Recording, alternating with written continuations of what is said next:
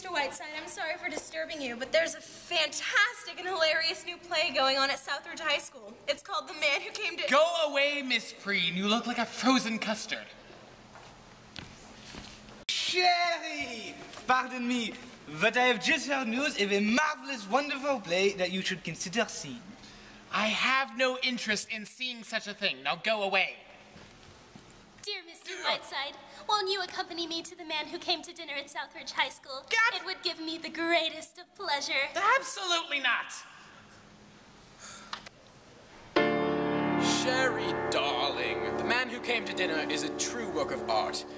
Do yourself the honor of sitting next to me and enjoying this theatrical masterpiece. I will not, you presumptuous cockney. Mr. Whiteside, won't you please come see The Man Who Came to Dinner? I think you'd really like it. No, my dear, I have a great too many things to do this evening. Sherry, you really must come see The Man Who Came to Dinner. There's this wonderful character. Her name's Lorraine Sheldon. She's so beautiful and wonderfully dressed. You really must see her. Broadway will remember her for decades. No, Blossom Girl, I have no desire to see such a show. Sherry, you really should consider seeing The Man Who Came to Dinner. It's a wonderful play, and it's being put on by Southridge High School. No, my dear, I have no desire to see some silly high school play.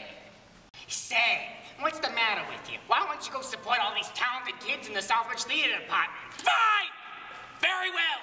I will go to Man Who Came to Dinner.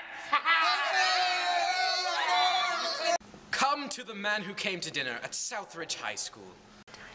We perform May 8th, 9th, and 10th at 7 p.m. You do not want to miss it.